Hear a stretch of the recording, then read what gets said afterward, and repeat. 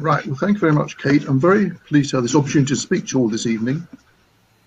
In addition to my work at University College London, UCL, I also advise the UK Government Department for Transport as a member of its Disabled Persons Transport Advisory Committee, sometimes known as DPTAC, where I take the lead on research and evidence, in other words, finding evidence to support research to help to provide sound policy advice to the government.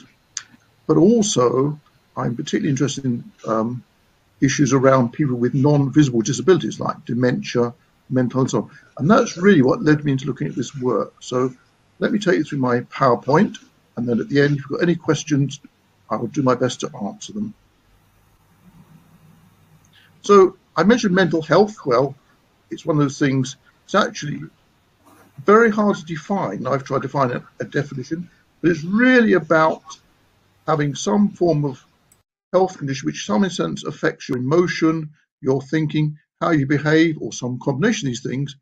And it's kind of quite hard to diagnose, but I'm not a diagnostician, but anyway, but the point is about a quarter of the population have at least one mental illness. And about another 20% or so have experienced at some time in their life mental illness without not having to say a formal diagnosis. So we are talking about quite a large portion of the population.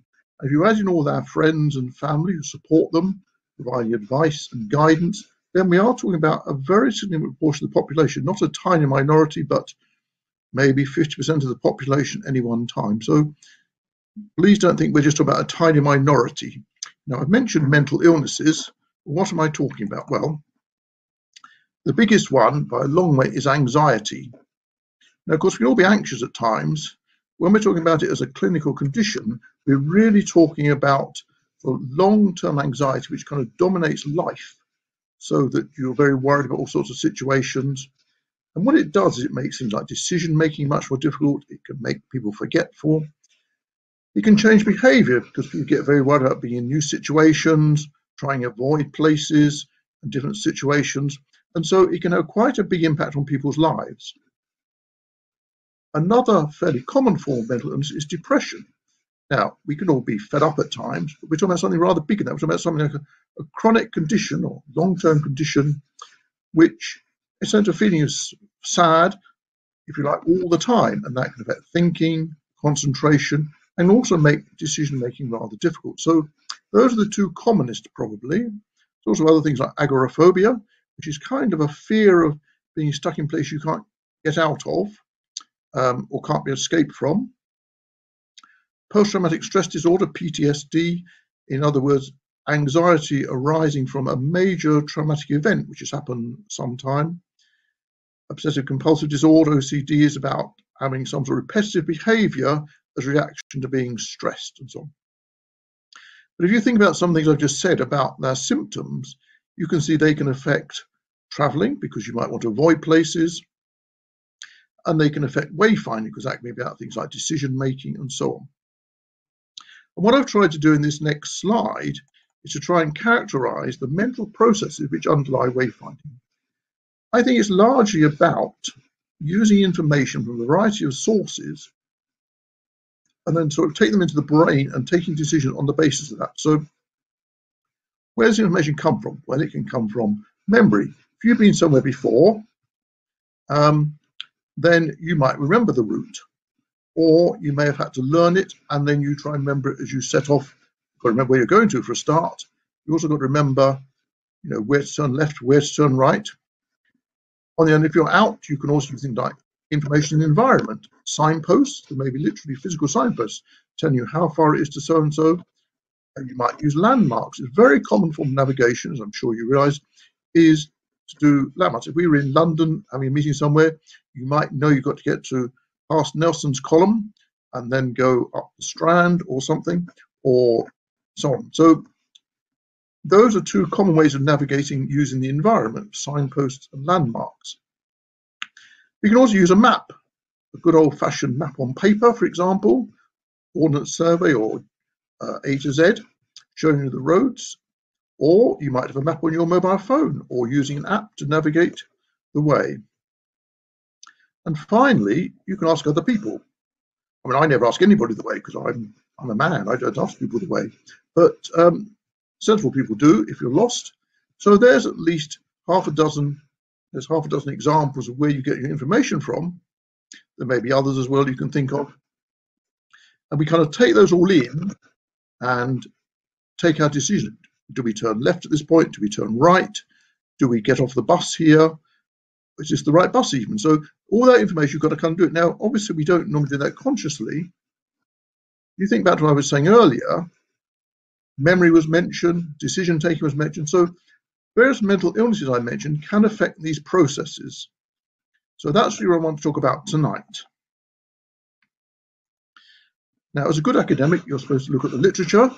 I'm just going through this fairly quickly. So this is some, not work I've done, but work done by other people about, for example, what causes anxiety when you're wayfinding. Well, either if you're not very good at finding your way, or you think you're not very good at finding your way, that can make you very anxious. And this may actually be also to do with your childhood experience. If you're allowed out when you were young, as I was, do what you like, go where you like, you learn to find your way around. If you're not allowed out, then that's much more difficult. So we did some research a few years ago looking at travel by children, and we found very significant difference between boys and girls about the extent to which they were allowed out to explore the local environment, or particularly allowed out on their own. It's also about how confident you are interpreting the local environment. Are you confident you will find the information you need? Are you quite clear about the sorts of places you're going to, where you got to turn left or right?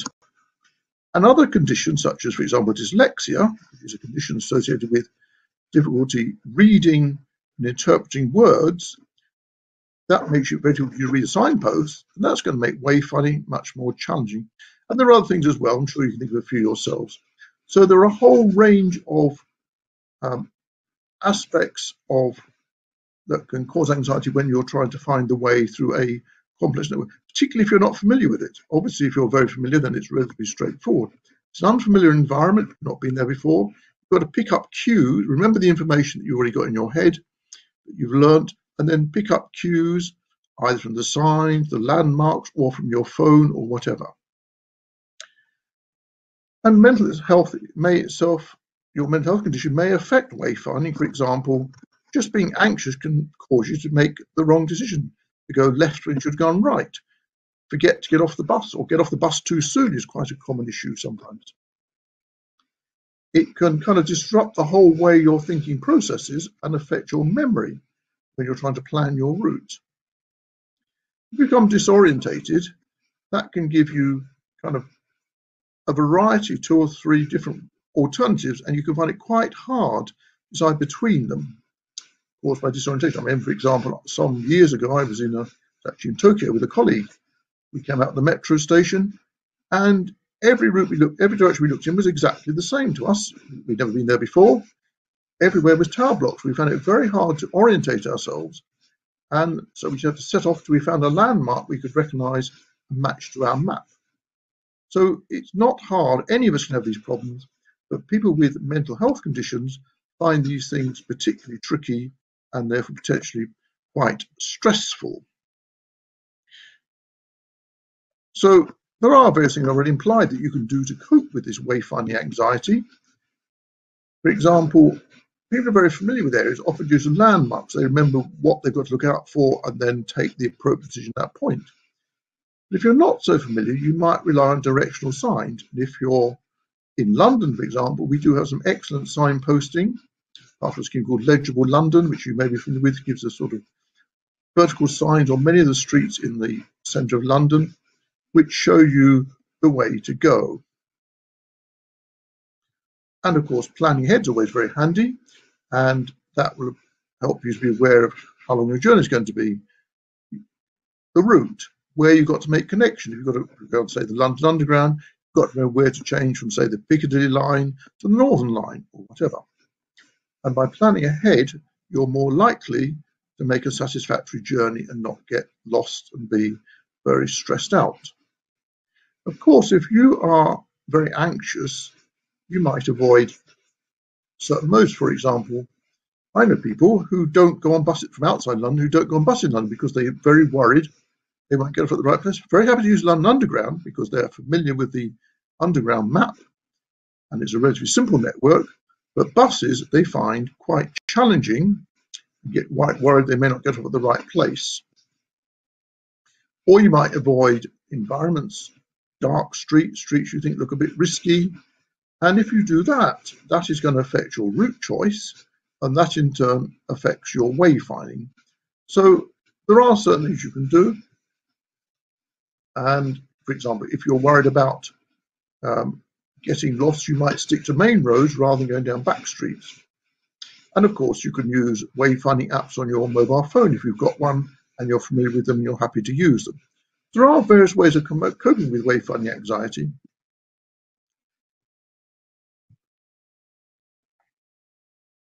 Clicking the wrong thing. Right, but however, there's not a huge amount. I've given you some examples of kind of which relate to what I'm talking about. There's actually very little research being done on how people with mental health conditions who've been diagnosed, have anxiety, depression, and so on, how they cope with everyday travel. And I decided I would do a survey. I didn't have much in the way of resources, but I could do it online. So I designed a questionnaire, got appropriate ethical approval as we have to. And what I did was I designed a questionnaire using software called Opinio. And that gives me a link, a URL if you like. And I was able to send that to lots of my contacts in mental health organisations, transport organisations like Transport for London, Transport Scotland, Sustrans, mental organisations like the Centre for Mental Health, and so on. And they very kindly distributed this link for me over Twitter, mainly Twitter, well, social media, mainly Twitter, also in some newsletters, some websites, and it got distributed. But clearly, I had no control over who received it. So I got results back. I got nearly 400 back. I had no idea I'm going to get, and 400 was actually a very pleasing number. And what I found was, and I weren't supposed to know that it was the sample that I actually got back was rather biased towards younger people because it was online largely, and also there were more females proportionate than men than I would expect. So, and that might be because women perhaps are more willing to talk about their mental health conditions than women are more willing to talk than men perhaps. But there is a survey called the Adult Psychiatric Morbidity Survey, APMS. So what I did was I used what we call weightings to make the distribution by age and gender of my sample the same as that in APMS. So that, if you like, took away some of the effects of this bias towards a sample which was basically too young, and there were more females than in the overall population with mental health conditions as shown by APMS. Because I did this weighting, I had to remove anybody who hadn't told me what their gender was, i.e. male or female. And that left me with 363 responses. And those are the ones I'm going to use as the basis of my analysis, which I should talk something about tonight. Right, quick drink of water. On the right is the cover of the report that came out, and I'll talk a bit more about that at the end. Right. Pressing on. I just run through what the questions topics were. There's a copy of the first page of the question. I'm sure you can't read it. Even I can only read the top page, top line, I mean. But anyway, the question's on the mental health respondent. It basically said, have you got a mental health condition, or are you looking after somebody who's got one, or neither of these? If they tick neither, I said, well, thank you very much for your interest. Just close the questionnaire. So everybody left was either had a mental health condition or was caring for somebody. And nearly all of them, only about 12 were carers. The rest were actually answering on their own behalf. The question about what having a mental health condition, how it affects our travel.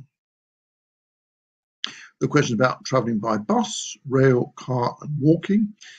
There's nothing about international travel, for example, air travel, although one or two people did give a few comments about feeling anxious about air, but that was not a primary objective of the survey. It was about what we call domestic travel, i.e. traveling in this country.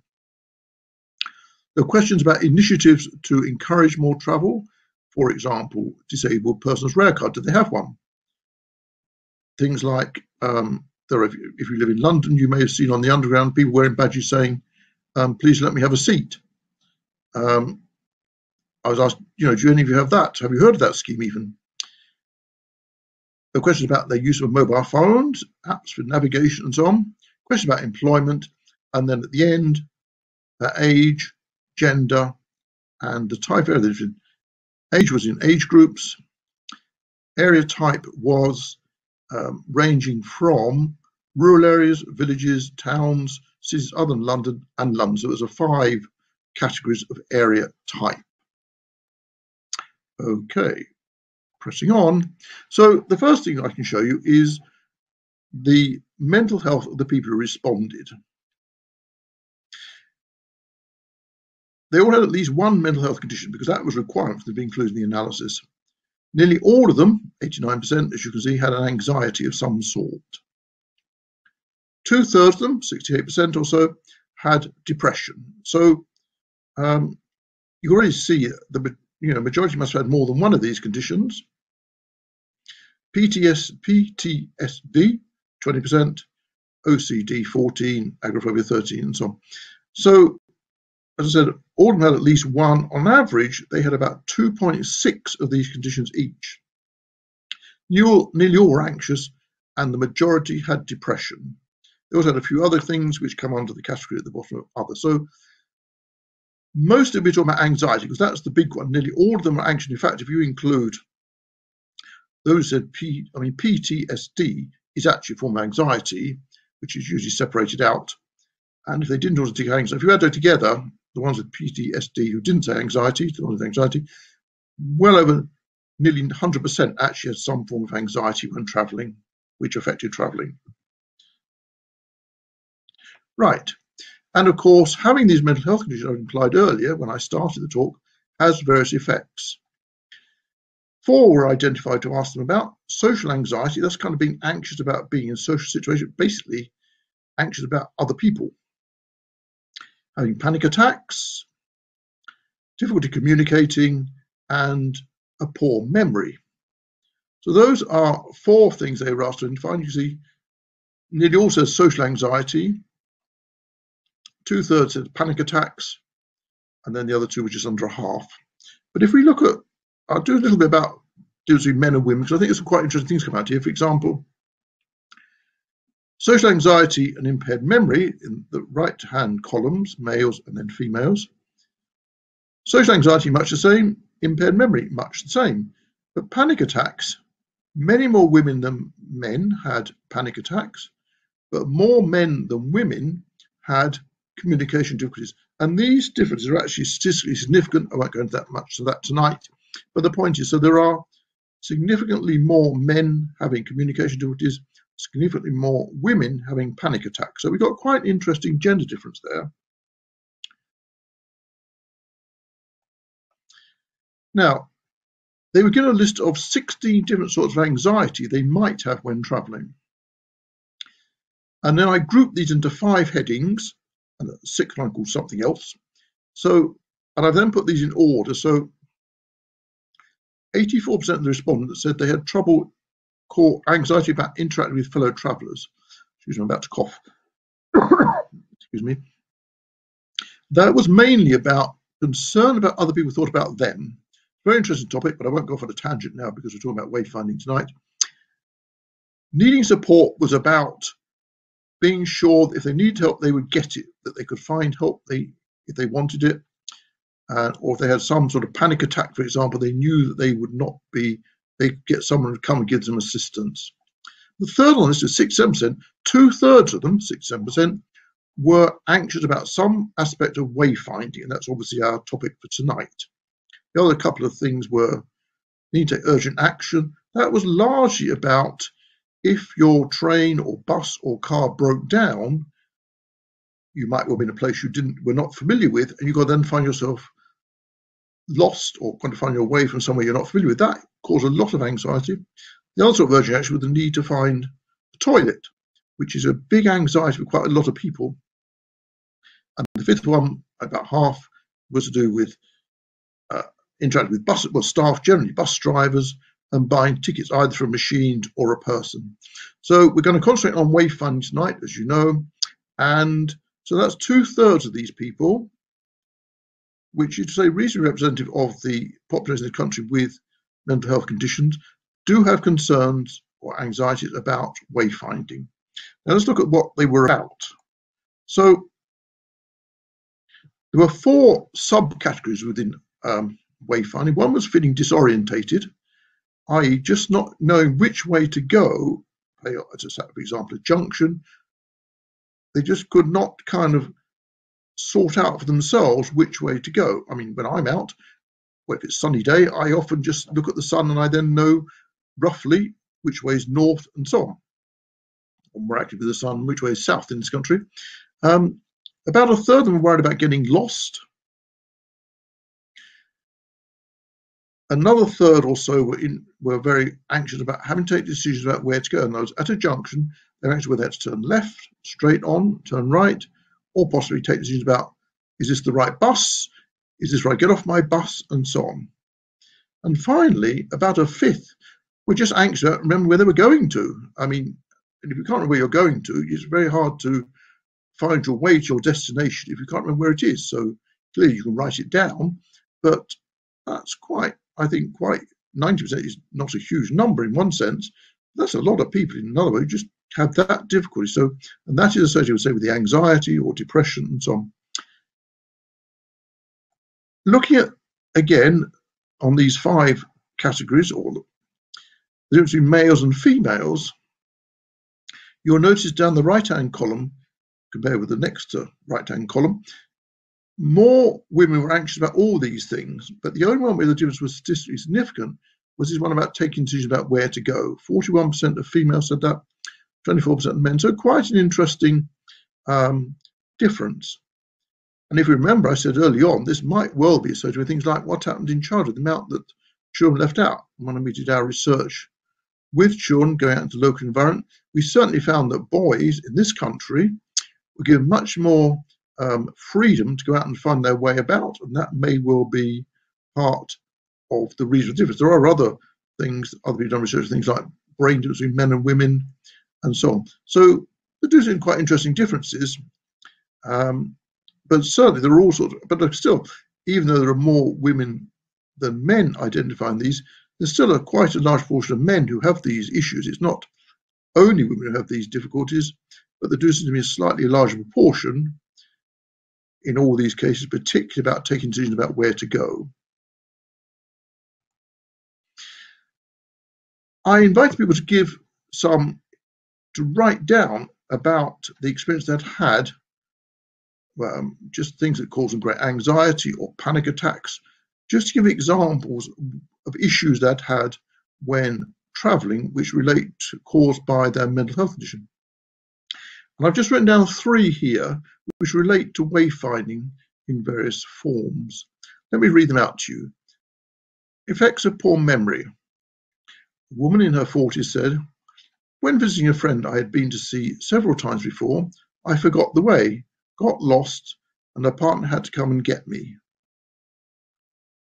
Second one, feeling disorientated. I went to vote in the recent local elections. Even though I researched how to get there, I became disorientated and started getting really scared, so I turned back and came home. And the third and final one, about getting lost. When I get lost, I panic and cry a lot. And when I panic, I lose the ability to speak, which makes things worse. There was another example, for example, of someone who had to go to an important appointment the following one day, and so the previous day she walked all the way there just to make sure she could find her way. You may mention these are all women.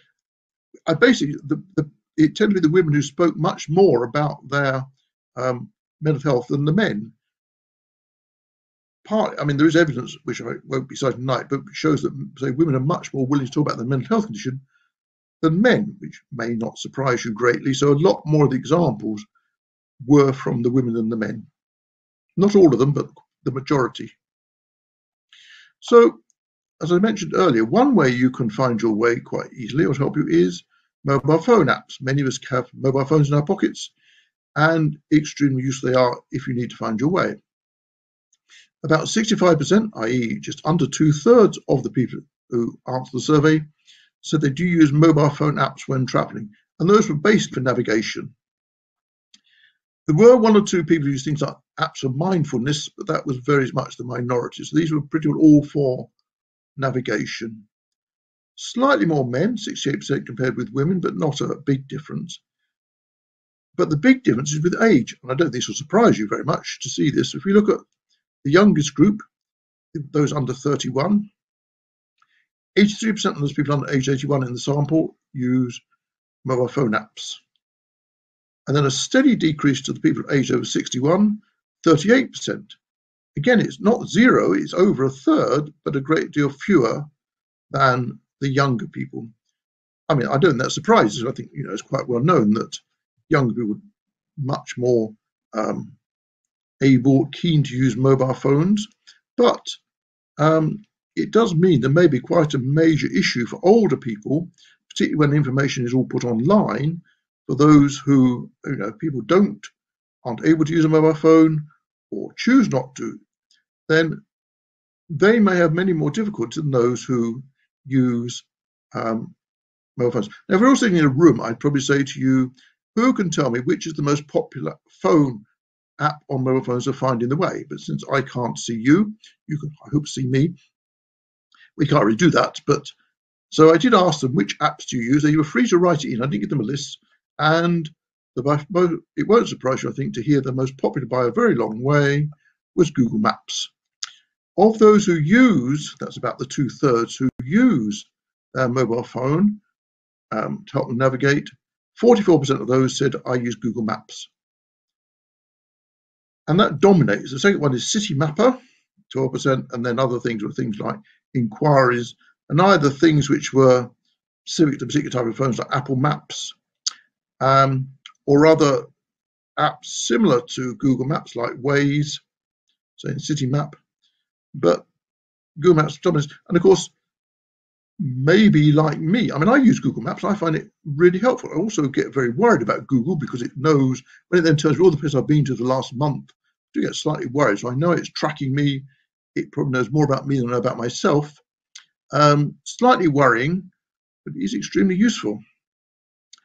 And of course, one of the things you do with Google Maps, you can link it with Google Street View. So for example, if you're going to a building you've never been to before, you can look at it on Google Street View and you can see what it looks like, and that helps you to recognize it and find it. You could even, if you wanted to, do the whole walk on Google Street View to see all the landmarks you'd be looking out for. So it does offer a lot of information, and it's extremely handy if you are willing and able to use it. But I do, and I'm sure some of you may share my concerns about Google and what it does. But I think it is quite interesting how many people do rely on it for helping to find the way. So one of the things I did look at were the factors, or asked them about what factors would encourage them to travel more. And I asked this about walking, traveling by bus, and traveling by train. So this is looking at walking. And I think what you'll notice is all these, this are the next two slides, the top ones are always better behavior of other people. That's the thing that people are, what makes people anxious, as I said before, is really what other people think about them. It's a very interesting topic, but it's obviously not really a topic for tonight. Other things like less noise, less traffic, well, that is not directly to do with wayfinding, but on the other, if people divert away from, say, busy main roads to avoid noise and traffic, they're going to go down back streets perhaps, then that may require much more complex wayfinding than the going down the main road. Toilet facilities, again, I mentioned that earlier. People want toilets. That may well again affect people's route, because that may want to go near a place where they can access a toilet. Better payments. Less clutter on the street, I think, is quite an interesting one. And we'll come back to that in a minute. Then finally, one explicit about wayfinding, better signposts. So 21% said if there were better signposts on the street, I would walk more. And also more places to ask for help. And again, that might affect people's route choice, which in turn affects their wayfinding or the route they take, and therefore may require a more complex route. Right, moving on to buses. Again, we see better behaviour by other travellers at the top, but then we get some more about information. Clear information on board the bus about the route and the next stop. Now that's nearly half, 48% of the respondents. That's what I want.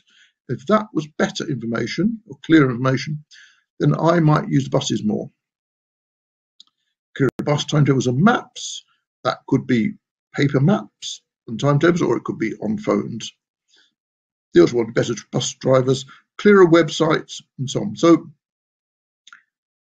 there are aspects of wayfinding up there. I say it's largely about information, and if there were more clearer information, then that would help the decision making. So if you on board the bus, and your bus, if you're in London, and you would know that all the London buses tell you the route number, where they're going to, and the name of the next stop. Very handy, but in many parts of this country, that information does not exist. It should do, but doesn't as yet. Excuse me a minute. So moving on to trains, a fairly similar picture, not surprising, I think. Again, what's number one again? Better behaved by other travellers. But a new one comes up here, being able to contact a member of staff in person on the train. That could be about someone to go and ask for information, or it could be someone to go and ask if you need help, if you're having a panic attack, very worried about something. And that then relates to the next one, better trained staff and onboard staff, better trained station and onboard staff. Then we get the same ones we had on the buses, if you like, the clear information on board the train about the route and the next stop. I think I'm right in saying that all trains in this country have onboard information. It doesn't always work. It's not always as clear as it might be. And there may be parts of Britain which don't, but certainly where I live in South East England, all the trains do have that information, but it's not always as clear as it might be. And I say it doesn't always work. Then also other things like clearer rail timetables and so on, and clearer websites. So one of the things that is required to give people more confidence to travel is clearer information, both on board buses and trains, on the streets. And if those things existed or were improved, many of these people with anxieties, possibly depression, would feel free to travel. So this is quite a big area we're talking about. We're talking about quite a lot of people, as I said to start with. And let's just go back. Let's look at some of these gender differences. So 5 of the factors actually had a significant difference between males and females. And I've highlighted in blue where the male's figure was higher, the male was higher than the female, and in red where the female was higher than the male. So let's look at the red figures first, because what the females in the sample said they wanted was the clearer route information and next stop information on the bus and also on the train. As you can see, the second and fourth of those factors on that list of 5. And also being able to contact a member of staff in person when on the train. So that's really about having the information to help support them taking decisions, when to get off the train, for example, being reassured it's on the right train or bus, for example, and also being able to talk to a person. The men, more men than women, were much more concerned about clutter on the street. I'm a bit surprised about that. I mean, I saw something that never really occurred to me that men would be much more concerned about clutter on the street, but that's what the figures show, and that was quite a big difference. 32% of the men said that, nearly a third. Only 14% of the women. You could hypothesize why that might be. You may have some ideas. Very interested to hear them. And then finally, at the bottom, more men than women said they wanted more toilet facilities when travelling by train, and that would make them travel more.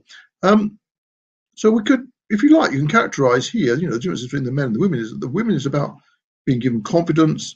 It's about, if you like, internal things, whereas men is about changing the environment. I think quite interesting differences there. And of course, the ones, particularly the ones in red, do relate to wayfinding in terms of having appropriate information when on the bus or on the train. Right, so I just summed it up in pictures. So we say men want toilets on the trains, and don't want street clutter, either signs like that or bicycles left all over the pavement. And what women say they would help them travel more would be better information on board buses and trains and good on-board stuff. I'm sorry about the picture there as well. Well, it's not actually an elderly picture. I think it's probably a preserved railway. But I don't have any pictures of guards on trains. The others come from my collection because none of the trains I go on nowadays have guards on. But I think it's quite interesting differences there, and say partly does relate to wayfinding. Sorry, once again. Right, I'm going to finish in a minute. So let's just run through what we've talked about this evening. Well, I started by showing that wayfinding does use various mental skills to take decisions using information that comes from various sources: memory, signposts, well, the environment, you say, signposts, landmarks, or you get it out of maps or on your mobile phone, or you're just going to ask somebody if you're lost. And that information, you put it all together into your head, and you're taking decisions all the time. Now, if you're walking along the streets of London or Manchester or Birmingham or your local village, and you're feeling, you're not consciously taking those things, but in fact, you are all the time. If you've got mental health, you might find it much harder to take decisions and need to be much more explicit about them, making sure you've got information there and be much clearer about it and so on. And as I implied, mental health diseases can affect these skills in various ways by both, for example, memory, the ability to interpret information, the ability to take decisions based on that information. So that's really what I'm interested in here. And just various aspects of wayfinding does cause anxiety, and this does seem to be more so for women, and that may be for all sorts of reasons to do with, for example, childhood experience. Also evidence around PTSD, that more women are subject to various sorts of sexual attack and so on, which does cause them PTSD, not surprisingly, and that may cause anxiety. If someone's had a very bad experience, they've been attacked, for example, on a bus or on the streets, that may well cause severe anxiety, and that in turn may affect wayfinding and so on. We can talk about that in a minute if you like. We do know that mobile phone apps are extremely handy for helping you to find the way, and quite a large number of people with wayfinding with mental health do use them. Having said that, even some of those people who do use mobile phones, including Google Maps, still had anxiety about wayfinding. So it doesn't address all the problems, even if you've got a very handy device in your pocket to help you find the way. That doesn't overcome all the concerns about wayfinding.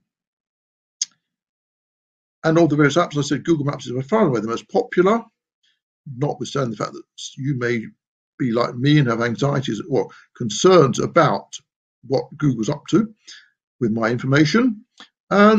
We do know that, and there is, from my survey at least, there is evidence that better information, particularly on board buses and trains, and about the next stop, and also say would encourage more use of those modes, and also better signposting and less clutter. And that clutter could include some street signs, of course. Better signposting and less clutter would encourage more walking. So I'm going to finish there. Just one more slide, I think. A lot of this work's been published in the last couple of months. So there's a list of 4 articles in academic journals. The top one, mental health and wayfinding, is really what I've been talking about today. So tonight's talk has been very much based on that paper.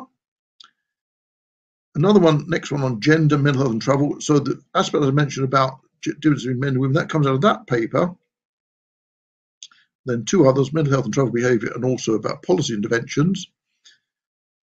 The 5th one on that list is the report I showed you the front cover of earlier, which can be accessed. If you're interested in these things, and you can, well, the one about gender you can actually download, and I believe this PowerPoint is going to be made available so you can see it in there. That one might be able to download. The other ones you may not be able to. If you're an academic, you can. Otherwise, you'll be invited to pay, I don't know, a certain amount of money, none of which will come to me, to look at them.